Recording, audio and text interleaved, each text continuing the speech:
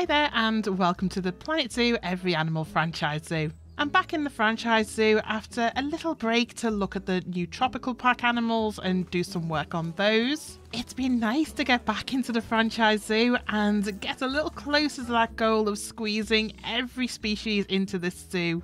Today's episode includes some of those new animals because I have backtracked a little bit to cover the ones that would have been included if the pack had released at some earlier point. So the Asian water monitor, the sloth, and I've managed to squeeze the Lar Gibbon into a previous enclosure we made because they get an interspecies bonus for that one. Anyway, it was mentioned in the comments that you'd like to see an overview of where the zoo is up to every episode. Because I'm in the zoo all the time, I guess I forget that you might not get an idea of how much it's growing, so here it is. It certainly is growing. I'd estimate at this point we're about 1/3 full of the total space of the zoo, so confident we're definitely going to have enough room to fit all of the animals in. We filled in right to the corner at this edge of the zoo, so not many more animals will fit in here before that's completely full. The other edge here, I'm saving this space to add another guest spawner in at some point. I think we could definitely benefit from dispersing the crowds a little bit, all coming out of the front gate that we've got at the moment. Something else near the front that I'm quite excited to share. I've redone one of the habitats. Let me introduce the newly renovated aardvark and meerkat habitat. So the dreary, uninspiring breeze block space is gone, and in its place we've got this lovely new themed habitat with a lot more care and attention put into the little details. The old habitat was intentionally quite bare because we'd only just opened the zoo and finances were very tough to manage at that point. But now that the money isn't such an issue, I wanted to at least go back and redo this one. It was starting to stand out against all of the other quite detailed habitats that we're doing. Much happier with this one in its place. I've also added some more food shops at the back here in the same theming. Guests are now using this little back road I put in a few weeks ago quite a lot, and they were getting hungry and thirsty on the way trekking up towards the lemur enclosure. So it is quite popular and something that was needed as soon as I opened this road up. Anyway, let me show you what I'll be adding today. The next species up in the order of the alphabet is the Egyptian fruit bat. But before we get onto the fruit bat, there's some new animals that were added in the tropical pack when it landed last week, and some of those come before the Egyptian fruit bat in the order of the alphabet on the Zoopedia. I'm sticking to the rules I put in place when I started the Every Animal franchise zoo. We're going in alphabetical order from the Zoopedia, and this is a long-term series, so there is going to be DLC packs dropping whilst we're still working in this zoo, so that occasionally means going back. For this one, the first one we need to add is the Asian water monitor. Just 2 monitors needed for the minimum social needs, so not too bad, quite an easy enclosure to make. However, my thinking is, whilst we're doing the monitors, why not try and make a dual space and add the walkthrough enclosure animal that came with the tropical pack as well? That's the brown-throated sloth. I'm thinking, let's do something that can house them both.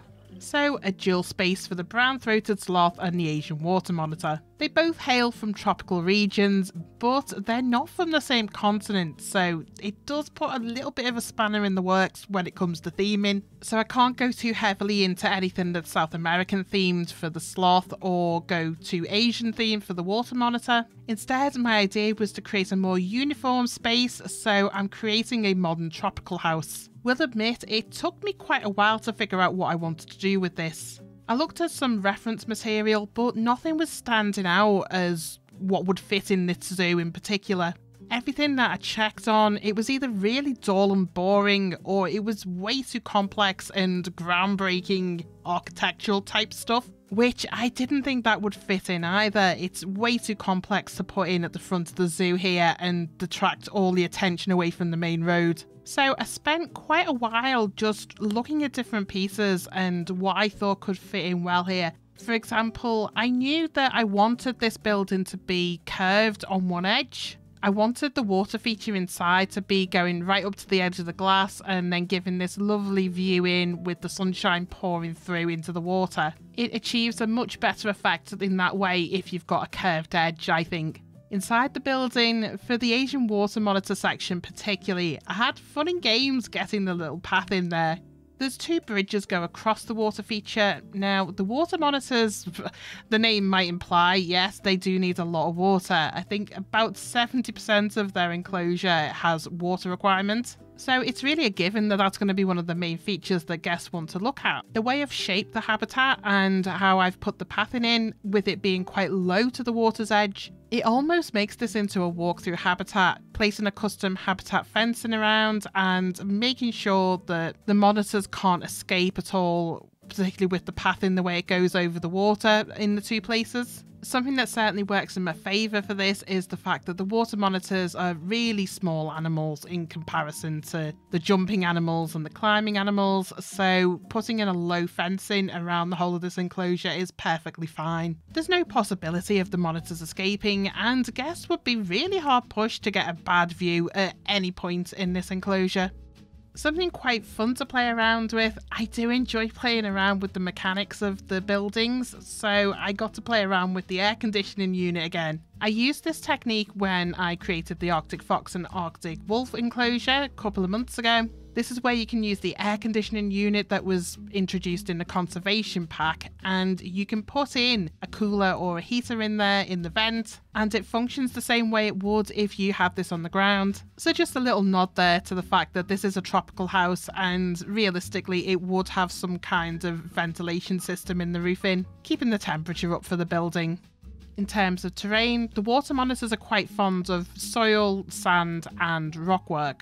And in terms of the building layout here, it definitely felt like that fitted in really well. For plants, the Asian monitors are really good in that regard as well. They like quite a moderate amount of planting. I was able to put enough in that it felt like the space was full and it gave it that tropical ambience. There's nothing worse than you have an enclosure that's really sparse with the plants because the animals don't like it.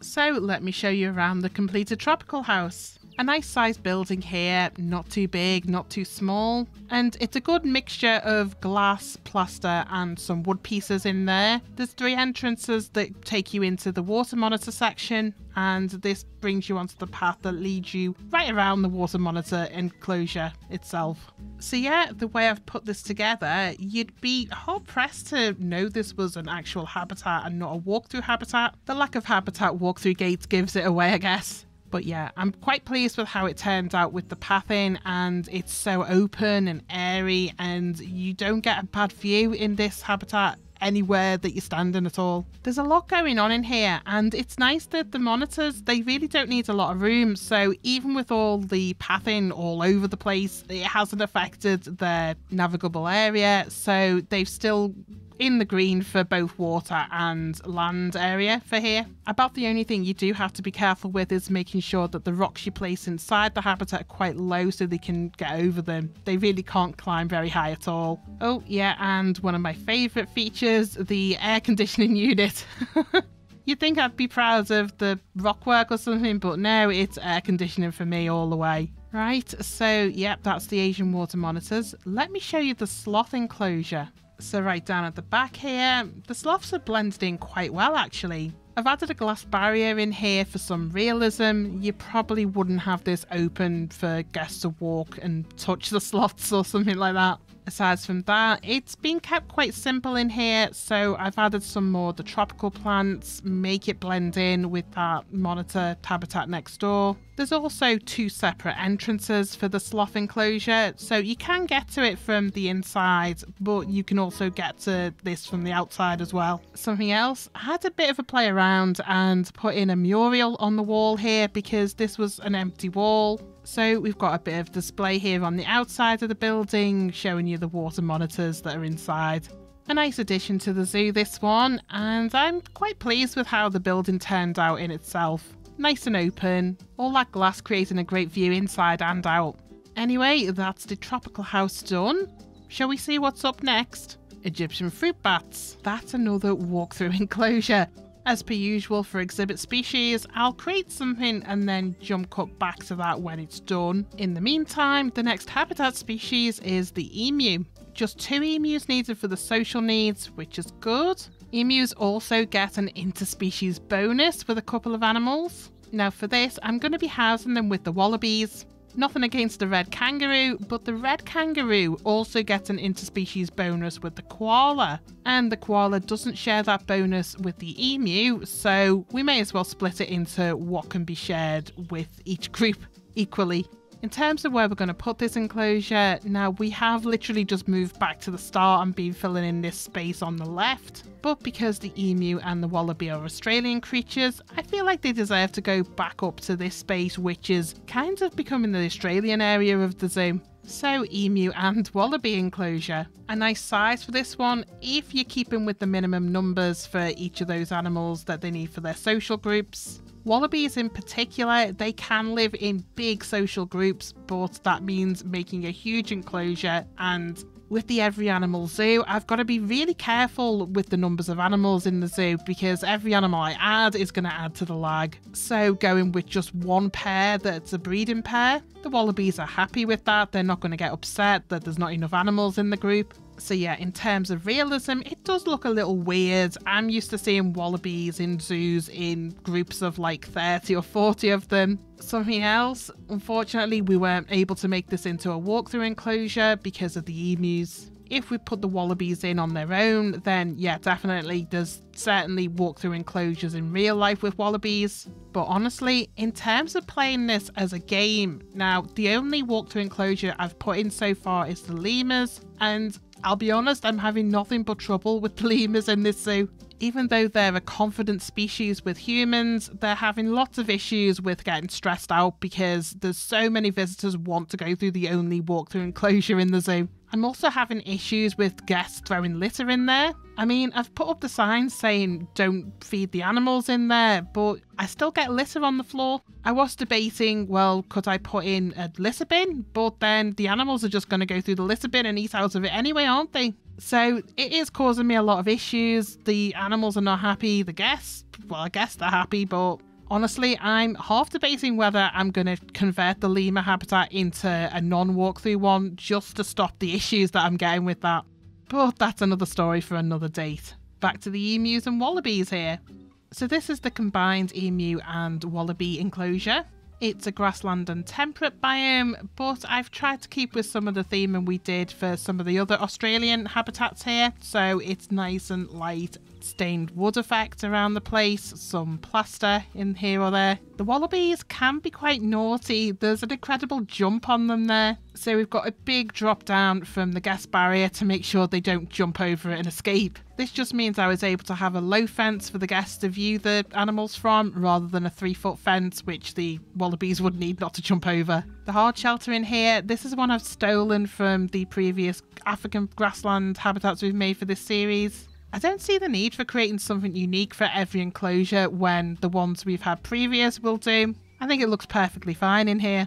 There is a custom retaining wall I've put in here. That's to break the space up a little bit. Sometimes putting the man-made structures like a retaining wall, it just looks better than putting in natural rock work everywhere. Plus I'm not very good at doing rock work, so I do avoid that when I can. That's essentially everything for this one. Nice, easy, simple enclosure again. I think it fits in with the general theme around this area and no major problems when I was building it. So let's go and take a look at the Egyptian fruit bats that are in now. So quick flyover to the start of the zoo again, and right here next to that tropical house that we just put in, over the road from there we've got a couple of new buildings. Up first is the bat house. This is a glass fronted building, and when you go through the entrance there you're straight into, well, this is another information point. We haven't put one of those in for a while, so I thought it would be nice to put one on here. There's also some more education boards here. Honestly, that's just because I couldn't think what else to put in this space. For the bat enclosure itself, I've got a viewing point for this where you don't have to walk through the bats to see them. Doesn't do anything in game, but thought I'd put that in there for realism. Through into the actual bat enclosure, there's some exhibition boxes here in case we find a species that likes caves. Because for the walkthrough bit, I've definitely made this into a little cave structure here for them. Ideally, you'd want it to be dark in here for the full effect, but alas, we're playing in franchise mode and I can't control the time of day, so guess we're looking at this in the daytime. I like with the walkthrough exhibit boxes to try and make it look a little less boxy. So we've got different levels for the rocks, and I've taken out all of the structure for this one. So getting rid of all the panels on the sides of the exhibit box and stuff like that. Not getting too many guests venturing over to this side of the zoo yet. To be expected when something's just opened. Plus guests are unhealthily obsessed with the lemurs at the moment, so I'm going to have to do something about that to get them to move about a bit more. So yeah, I mean, sometimes guests will come in to use the information desk, like now actually. There we go. Yeah. No interest in the bats, just want to get some info for whatever. Shame really, since it's right there. Hey ho, can't force them, can I? I mean, that said, the tropical house was pretty empty when we visited that before, and the numbers seem to be picking up in there a little bit. I think it is a bit more popular than it was a couple of days ago. Anyway, next door to the bat house, I've also added a new facility. We've got another restaurant here, because when they do venture over here, guests are certainly going to be complaining that they're hungry and thirsty and whatnot. So this is an upstairs booth eating area. Couple of guests enjoying it already. That's if she takes a bite. Oh, there you go. They do eat a bit weird, don't they? That must have been done.